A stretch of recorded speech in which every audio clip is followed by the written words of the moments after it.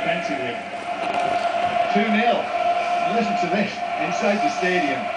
It is 3 tiers all the way around, 3 sides of the ground. There are huge gaps in 2 corners. Long ball forward for standard liaison from Alan allows it to bounce through to Manoni to get his first really assured touch of the ball during the game. But his team are already 2-0 down.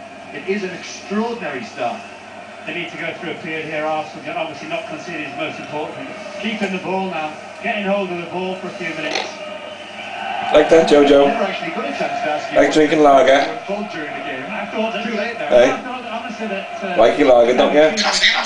And you curry. You are brilliant, aren't you? Are you pissed? Very, very good. Manoni's coming up with That's your second pint, isn't it? Long ball downfield, and McCartney was arriving on the scene. And Manoni came at him very quickly off the surface, and he shinned it out of play for a throw. Goodness me, the ball absolutely knocked up at him from the throw. He actually did not like do it in the end. It is so tight, so you almost can't see the man who's taking the throw.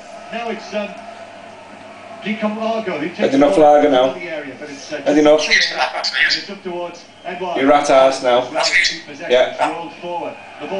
You okay for now, yeah? You think you'll be able to fly okay? You want to go and sleep then?